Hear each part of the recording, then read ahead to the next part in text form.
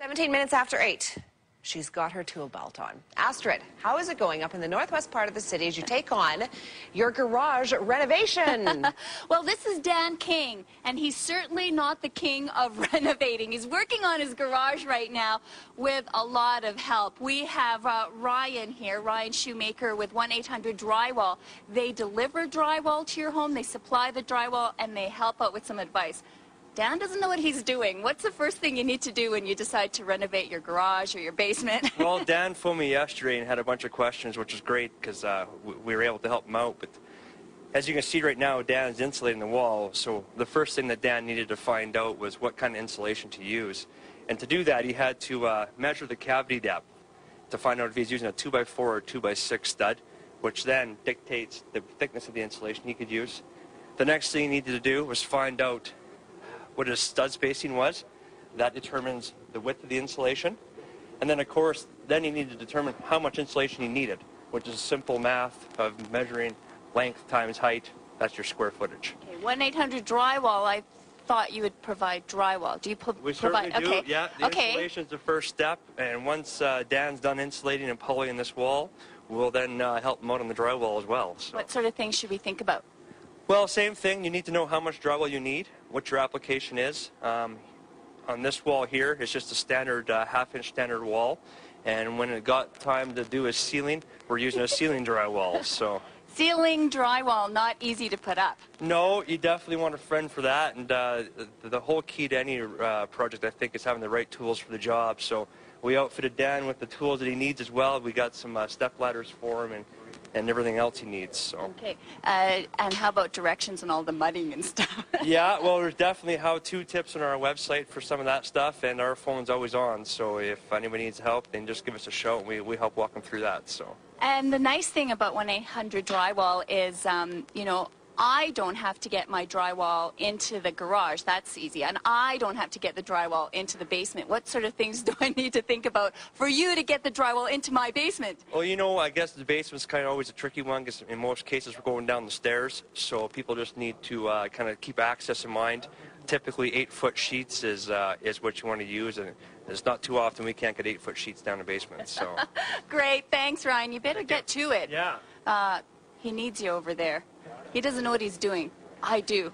Kidding. Yeah, we know you do, and that's why we've sent you out there. And you know, Astrid, I'm reading 1.7 million households renovated last year. So yes. Our renovations are way up across the country. Calgary absolutely going with the trend. I know you put a new, oh, you've got your work gloves. You put a new roof on your house. Heather's done some painting. I just did a bunch of outdoor, yeah, it's all done.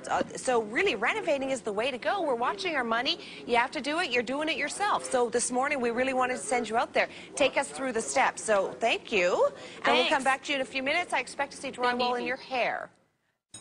The Government of Canada has proposed new tax cuts that may benefit you. As part of Canada's Economic Action Plan, tax cuts, like the Home Renovation Tax Credit, could save you up to $1,350 on renovations completed before next February.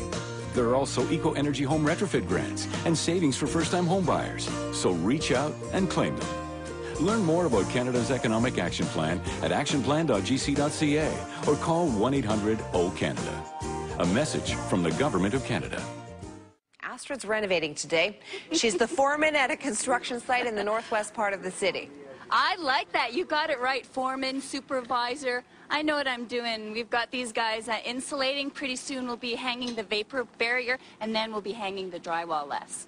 Okay, You'll want good to watch know. that. You sound totally like you know what you're doing. I'm so impressed this morning. 8:31. She's even got those work gloves. Our Astrid. Well, you're the painting queen, so, you know. Oh, painting and drywalling, a little different. Little bit of a difference. Sorry. Okay, gorgeous weather, so you know what that means?